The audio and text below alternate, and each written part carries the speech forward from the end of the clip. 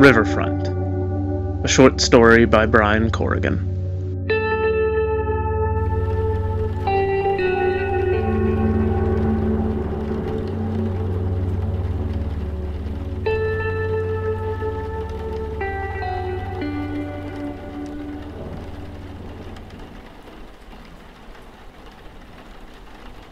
The burning glow of civilization made the rainy world as bright as the sun in the night sky.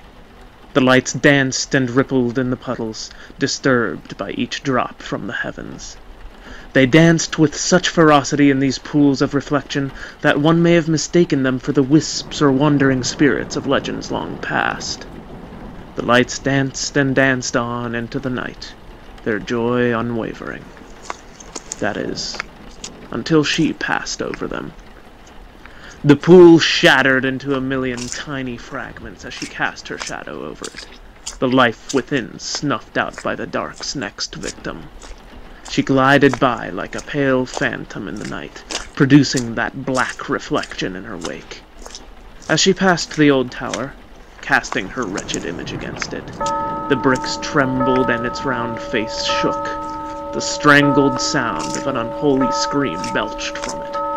The phantom moved on, undisturbed by the inhuman wail.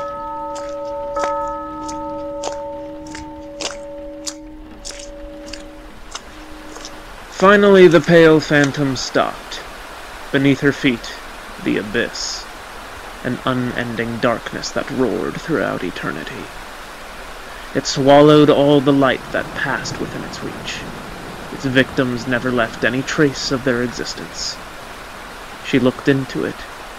She could feel the ever-flowing darkness boring its way into her soul, reading her like a book, as it had done to so many before her, judging her as if it had some divine right to do so, although, in actuality, and some distant part of her mind knew this abhorrent absence of light before her was not one of God's creatures.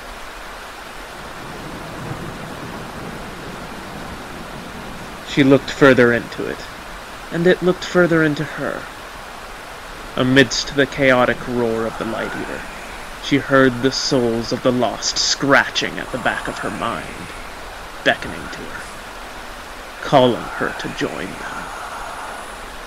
She broke her gaze, stepped forward, and allowed the darkness to take her, whole.